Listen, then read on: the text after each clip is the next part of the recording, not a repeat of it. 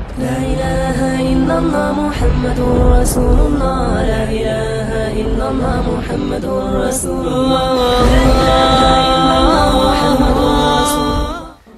حضرت وہیب بن الورد رضی اللہ تعالی عنہ فرماتے ہیں ہمیں خبر پہنچی کہ ابلیس ملعون حضرت یحییٰ بن زکریا علیہ السلام کے سامنے ظاہر ہوا اور کہا کہ میں آپ کو ایک نصیحت کرنا چاہتا ہوں۔ حضرت یحییٰ علیہ السلام نے فرمایا تو جھوٹ بولتا ہے، تو مجھے نصیحت نہیں کر سکتا بلکہ تو مجھے انسانوں کے متعلق کچھ خبر دے۔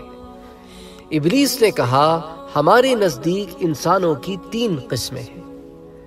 انسانوں کی پہلی قسم تو یہ ہے کہ وہ ہم پر سب سے زیادہ گراں ہیں، ہم ان کو گناہ میں مبتلا کر کے خوش ہوتے ہیں، پھر وہ وقت نکال کر استغفار اور توبہ کر لیتے ہیں تو وہ ہماری تمام محنت پر پانی پھیر دیتے ہیں، پھر ہم دوبارہ انہیں گناہوں میں مبتلا کرتے ہیں تو وہ پھر مبتلا ہو جاتے ہیں۔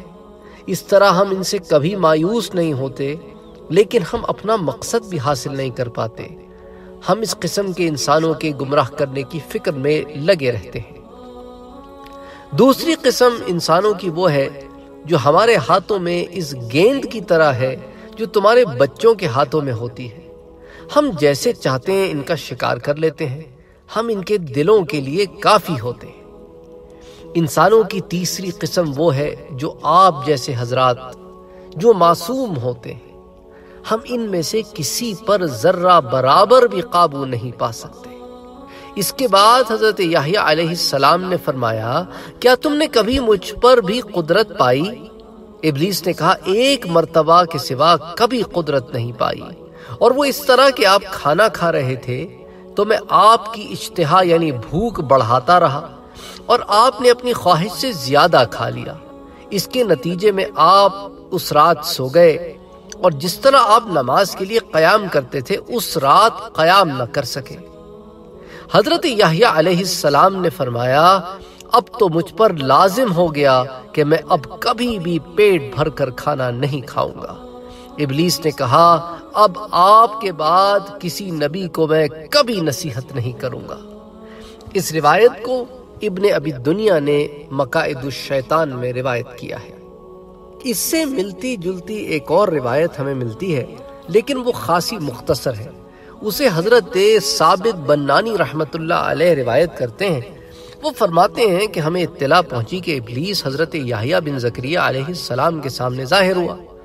آپ نے اس پر ہر چیز کا بوجھ لدا ہوا دیکھ کر پوچھا کہ اے ابلیس یہ بوجھ کیسا ہے جو میں تیرے اوپر دیکھ رہا ہوں؟ ابلیس نے جواب دیا یہ وہ خواہشات ہیں جن کے ذریعے میں انسانوں کا شکار کرتا ہوں۔ حضرت یحییٰ علیہ السلام نے پوچھا کہ اس میں میرے لیے بھی کوئی ہے؟ ان میں سے کسی چیز کی خواہش میں کر سکتا ہوں، ایسی کوئی چیز ہے؟ ابلیس نے کہا نہیں۔ پھر پوچھا کبھی تو نے میرا بھی شکار کیا؟ ابلیس نے کہا جب کبھی آپ پیٹ بھر کر کھانا کھا لیتے ہیں تو ہم آپ کی نماز اور آپ کو ذکر الہی سے روک دیتے ہیں۔ حضرت یحییٰ علیہ السلام نے پوچھا اس کے علاوہ بھی کبھی شکار کیا؟ ابلیس نے جواب دیا اس کے سوا کبھی کچھ نہیں کیا۔ حضرت یحییٰ علیہ السلام نے فرمایا اللہ کی قسم اب کبھی بھی پیٹ بھر کر کھانا نہیں کھاؤں گا۔ ابلیس نے کہا اللہ کی قسم اب میں بھی کبھی کسی مسلمان کو کوئی نصیحت نہیں کروں گا۔ اس روایت کو جو خاصی مختصر ہے اس کو امام احمد نے کتاب الزہد میں روایت کیا ہے اور امام بیہقی نے اس کو شعب الایمان میں روایت کیا ہے۔